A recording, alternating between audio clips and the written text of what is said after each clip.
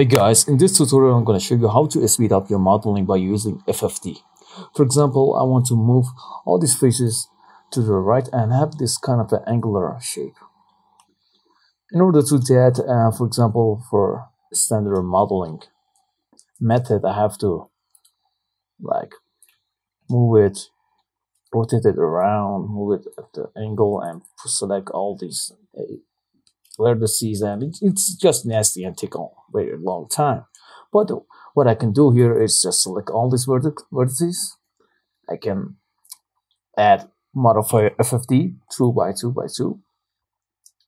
I can go to the control points, and then I'm gonna select these two vertices at the bottom. I'm gonna move to the X, just like that. Done.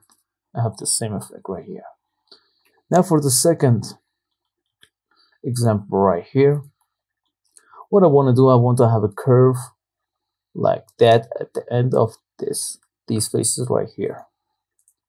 So for the, again, a standard polygon solution, I just select all these vertices and move it around. It takes a lot of time, but what I can do here is just select all these vertices right here. I'm gonna apply FFD 3 by 3. Then I'm gonna select all these vertices 1, 2, 3 at the bottom and move it to the left. I'm gonna select this one, only this vertex. I'm gonna move it up to create this beautiful curve right here. Then I'm gonna go ahead and just shift flow each one of this edge to create a beautiful curvature right here that will maintain. Beautiful.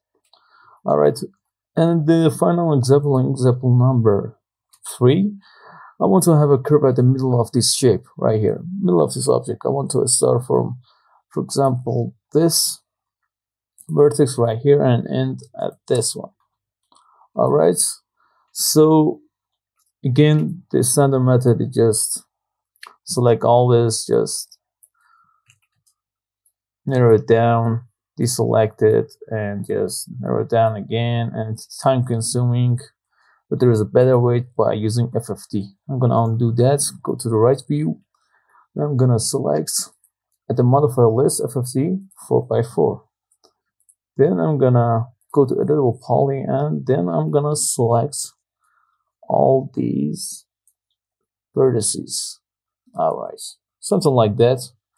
Okay, then I'm gonna go to the control points, right view. I'm gonna select these vertices at the center, and I'm gonna push it inside, just like that. If I want to have a curve at the back, I can do this as well.